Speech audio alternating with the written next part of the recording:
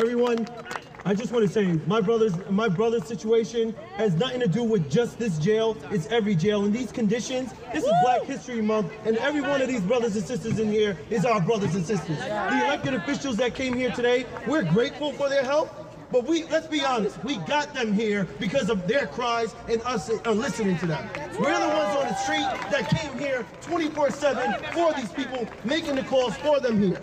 And for them to act as though one more day is, we're gonna wait tomorrow, we're gonna wait till the next day. We got mothers in here that got maced earlier. We got kids in here that got maced earlier. We were yesterday threatened by the NYPD.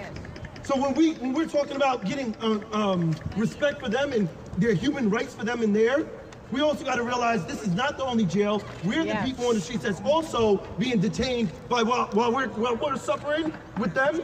They're suffering doing nothing. They're not getting the contractors that came here were absolutely not helpful. They're contractors. These are civil servants in here that weren't doing their job, even speaking to us. We had to fight for that. So this is something that we're all suffering through, but they get to walk away after they say their speech. I'm not feeling that. Basically, my name is Ms. Roberts, and I have a son in here. I don't know what's going on with my child. My child is human. Yes. I gave birth to a human being. I would say, if there were animals in there, they would find a way to go in there and remove every animal from in there. They would make sure that animal was warm. They would make sure that the animal was fed. They would make sure everything was taken care of that animal. So, I want to know, and the question I have to ask every human being out here, are they human? Yes, sir. So since they are human, it's not good to just come and make a speech. They are freezing. They are freezing. We go home. I stayed out here last night. A lot of these officials went home to their beds. But these young men, fathers, husbands, they didn't have no choice. They have to deal with this. And we want to know about getting something done now.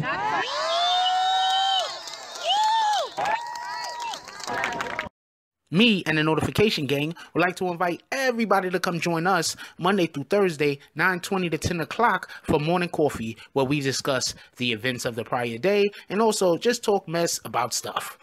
See you then. Hey, don't forget to check out the link of the day in the description. Oh, Black Dynamite, I wish it was that simple, but this is much bigger than you and me. Hey, little mama. It may be bigger than you, and it may be bigger than me, but it ain't bigger than you and me. Can you dig it? These prisons, we are authorized to go into prisons, to talk to the prisoners, to see how they're being treated, to see the conditions of the prisons, because what happens is you have a kangaroo court in which they're governing themselves. They send people, their friends in there, say everything is good, they just sign the paper, they don't care what's going on, they're not invested in the prisoner's safety, they're not invested in their well-being, they don't care if they get medicine, they don't care if they get visits, they don't care if the trauma they're dealing with, they have no allegiance to the people who are being detained. So what we have to do is, what I really believe is, after this, we have to create a task force. There has to be an organization that is designed, people who understand, who are connected, who may have been formerly incarcerated, who know what to look for, who know what to identify what's wrong, who are not able to be, you just pull the wool over their eyes because they don't know any different. I think that we have to make sure that we create that type of task force to make sure that things like this stop happening. I can attest to what he's saying. Myself, I'm just removed from doing 10 years in federal prison. I still walk around with my federal ID to keep me reminded to remain humble. I did 10 years. I was sentenced to a 20-year sentence based on false accusations. I've filed my own appeals. I won my appeal. I'm home. I did 10 years ultimately. I've been out 2 years now, and since I've been out, I've been doing things for the community, doing give backs, trying to be a part of everything that has to do with giving back to any community, any type of thing going on like this. I'm a part of it. Why? Because I know firsthand what's going on. I was in there. I sat in that hole, 6 months at a time. I've been shipped around on what they call diesel treatment. When they feel I'm not cooperating, they send you all around the world, put you on a plane, send you to this facility, send you to that facility, but you never land there for too long. You're constantly being moved. It's called diesel treatment, you know? Pardon me, Mysonne, may I ask a question, please? The thing that you just spoke about is some kind of federal oversight in the prison system that you think that they should put in place in order to prevent any type of malfeasance like that's going on currently. Yes. Do you have any people that you think would be a good idea to actually headline or to push this particular agenda, or will be good on the board? Well, I would definitely be willing. A lot of people that I work with, such as Tamika Mallory, my brother Angelo, who specifies in this work, who knows what to do, who is aligned, who's been working on the front lines of people, and some other people that I'm sure that we can put together a definite cabinet of people who are invested in the safety and well-being of these prisoners, and just in justice, period, to make sure that these people will be treated right and that these facilities are up to par, and that they are able to livably house individuals. Not just put people in a warehouse and make money off them. That the conditions are livable. They are humane living conditions. And I'm sure we can put together some type of task force and some type of organization that can make sure that's done. One other question. Do y'all have any plans if the generators and the common needs that the detainees are supposed to have isn't available by tomorrow? Are there any plans? Or is anybody that y'all plan on speaking with? Is there any politicians that y'all plan on calling? And is there any politician that you feel have been doing a good job as far as trying to get assistance here currently? Well, we've been in contact with every political person we can, every politician. But I would have to say that my brother Jamani Williams has been the most vocal and been the most present of all of the politicians. They have a lot of brothers have been here. Michael Blake is here. You've seen Tish James just came here. Stringer just came here, the controller. So there's definitely been outcry in public. A lot of politicians have come on behalf to see what's going on. But I think there has to be more of an effort to demand something is done. Not to come and look and somebody tell you it's being done. No, it's not being done. There's no way that for 8 days that there should be no electricity in one building. That is especially a building with high security. With security risks, there's no electricity and no heat. It makes no sense.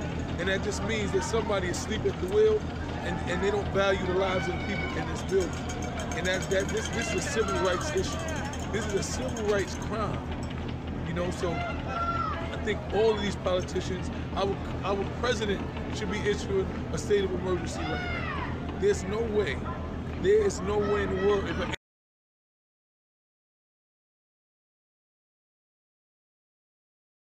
All right, I got another question, my brother.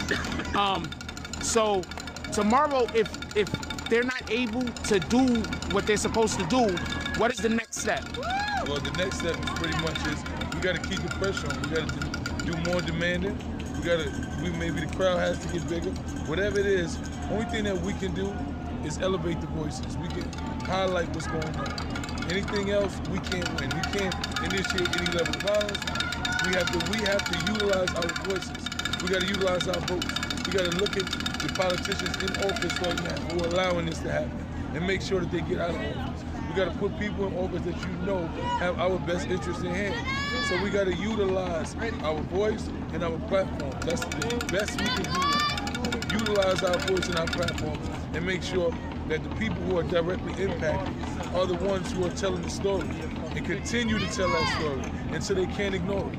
One last question. Okay, so from what I hear, there was some blankets and whatnot that the mayor was trying to give to the facility, and they denied it. Is that reason that they should remove the warden? I mean, the warden should be removed because this is his watch. And if you have electrical problems and prisoners not getting heat for 8 days, then you failed your job. You are not competent to do the job.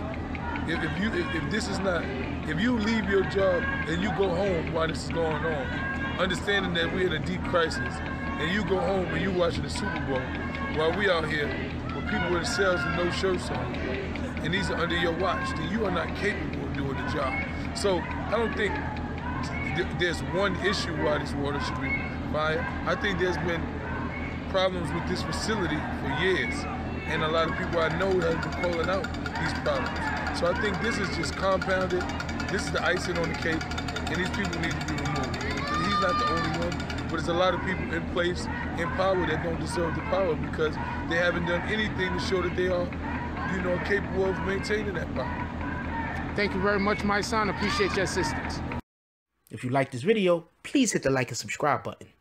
If you would like to help dictate the direction that this channel takes, please leave a comment. All comments are appreciated, whether positive or negative. Thank you very much and enjoy your day. And remember, positive thoughts cause for positive things to happen. Let's get it.